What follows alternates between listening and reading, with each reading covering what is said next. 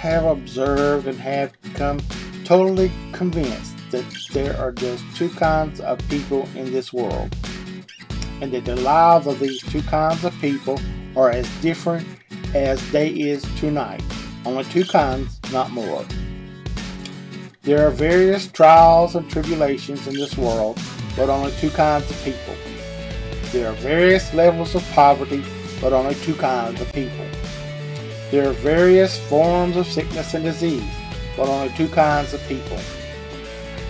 You put the two groups under exactly the same difficulty and they react in totally different ways. It's amazing. Whatever situation you might be facing now, you are either hopeful or hopeless about it. These are the two kinds of people that I have been referring to. One kind is of the hopeful and the other is of the hopeless, with reference to a specific challenge that they might be facing in their lives. You are either hopeful or hopeless about your current situation. There's no borderline position on this. Some people are hopeful sometimes and hopeless the rest of the times. They switch groups now and then, which most people tend to be of this category depending on their circumstances, and I myself am included in this. I tend to be hopeless sometimes, but for the majority of the time I would say I am hopeful. The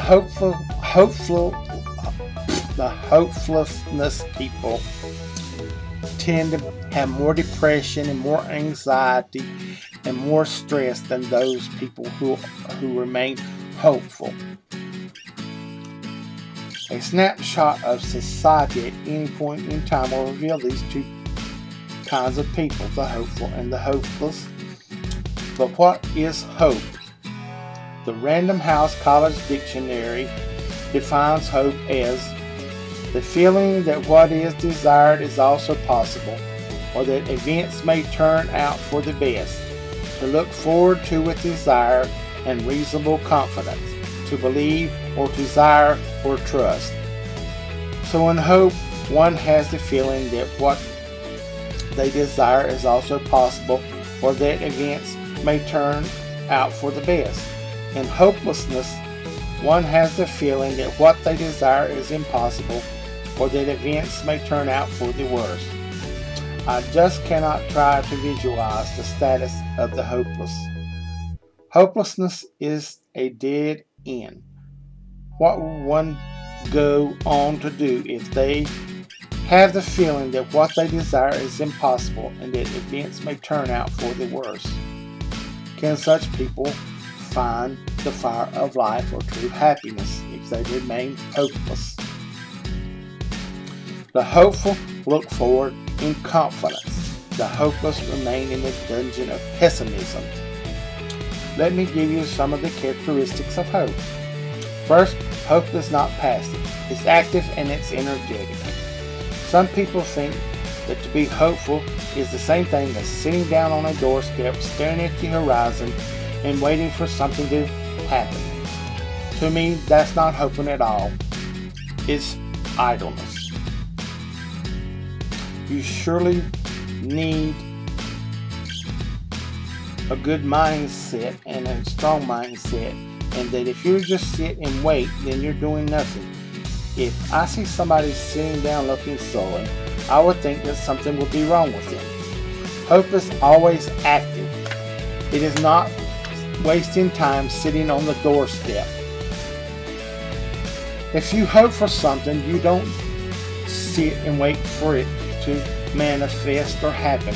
Rather, in your hope, you bring it into manifestation and you make it happen. Real hope is a turbocharged motivational force. If it doesn't drive you, then it's not hope. It's something totally different. Second, hope never relents. It never surrenders. The hopeful persevere. That's the power of hope. The hopeless never persevere, and some of them never even attempt the thing. They simply do not have the energy to try. If you are hopeful, it means you have the feeling that what you desire is possible. Now that's the true meaning of positive thinking. It means that you have a reasonable expectation regarding what you look forward to. This hope then drives you into working towards that which you hope for. Third, hope does not disappoint unless it's sitting down and waiting tight. What problems are you facing right now? What difficulties? What ailments? What level of poverty? The impact of these circumstances on your life will depend on whether you are hopeful or hopeless about them. Mark my words, hopelessness is a killer. It kills the spirit first, then the body follows. So from today, make a deliberate choice to always be hopeful. You've got to learn to look beyond your circumstances.